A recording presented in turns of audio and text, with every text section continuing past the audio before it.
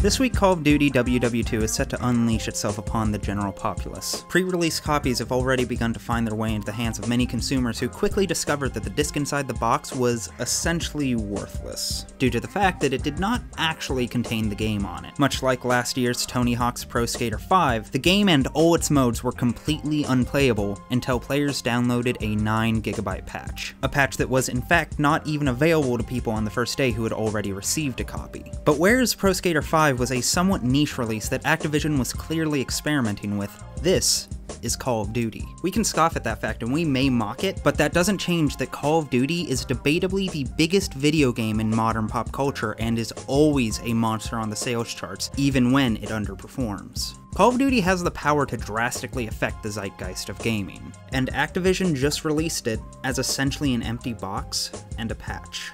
You cannot play this game in any capacity if you do not connect to the internet. For all intents and purposes, they just released a CoD game as a digital download exclusive, and they didn't tell anyone.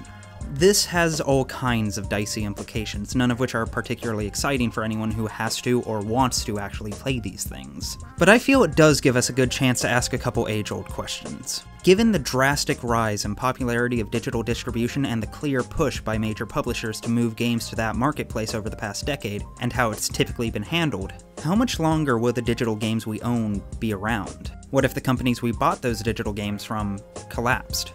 What does this pick up now, download later approach that Activision is clearly gunning for mean for us? And most of all, how much do we actually own our games, especially the ones that are dependent on digital downloads?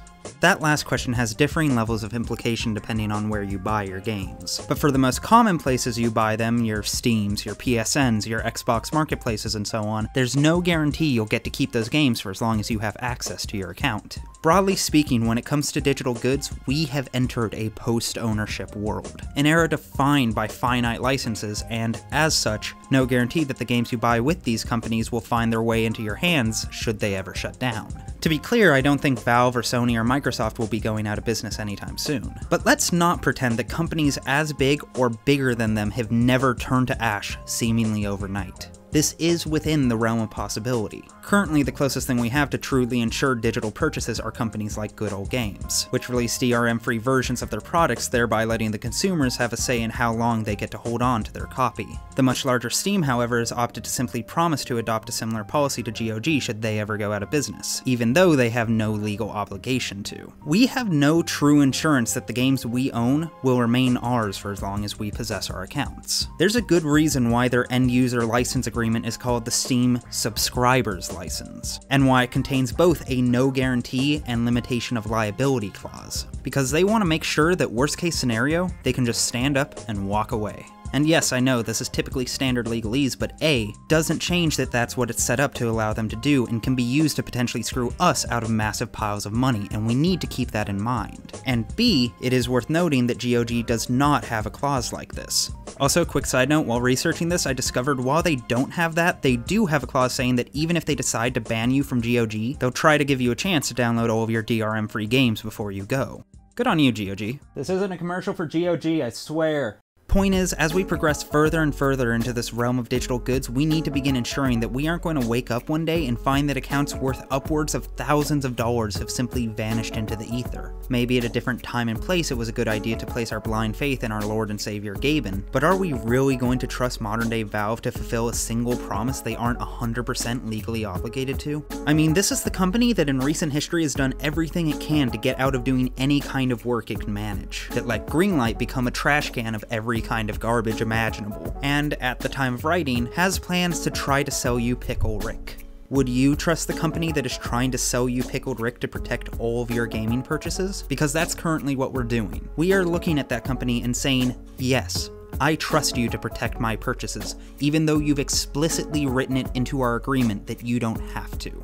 I know we all know this already, but it bears repeating because it is entirely too easy to forget. Until the exact moment that not just Valve, but every digital storefront updates its terms of service with a clause that protects consumers, every purchase you make from them is temporary, a long-form rental. And given the low prices Steam so often has, you could argue that it's still a good deal even if they do just turn out to be rentals, which seems like it might be a good point until you think about it for more than 5 seconds. First off, these aren't being sold as rentals. they're being sold as products. When I go to buy Piccled Ricc during its inevitable and glorious release, it's not going to say rent for myself.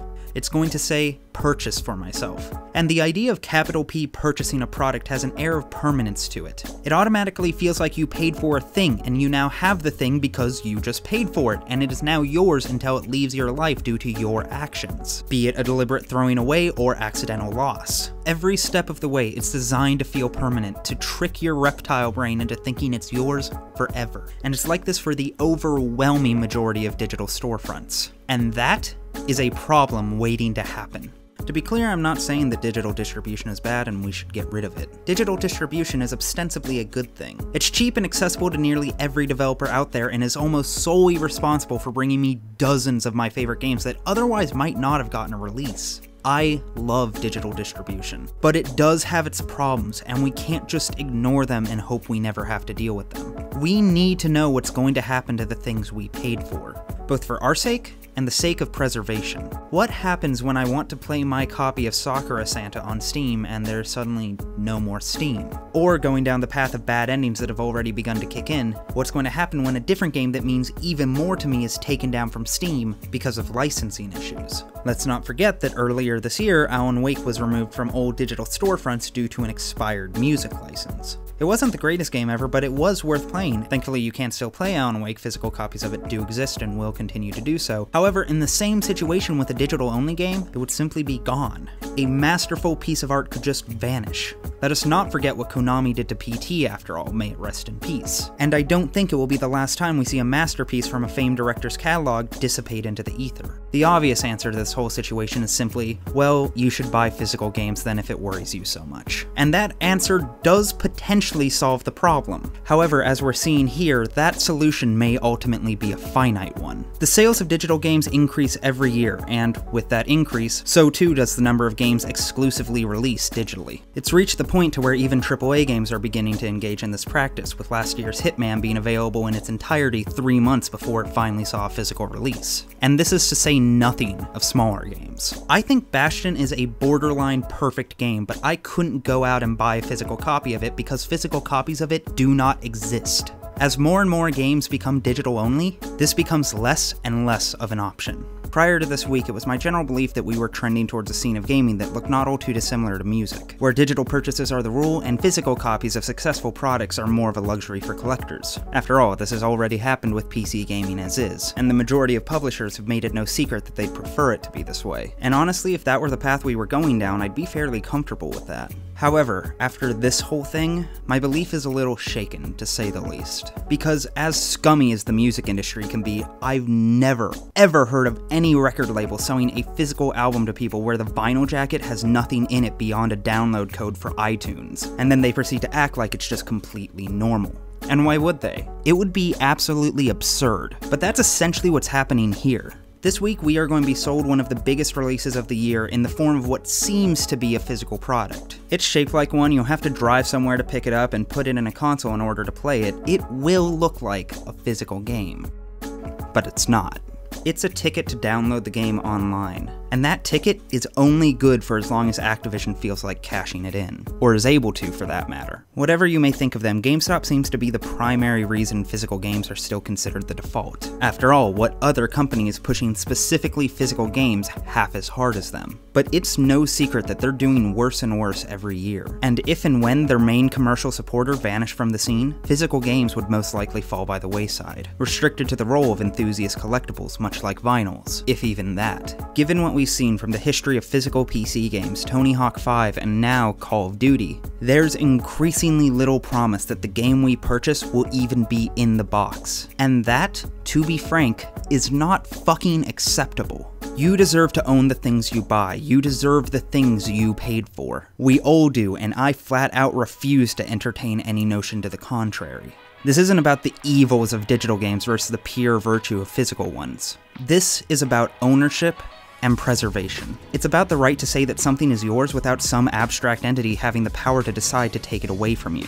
Without ownership, true personal ownership, the kind that authentic physical games and DRM-free digital ones alone can offer, our entire medium becomes fragile.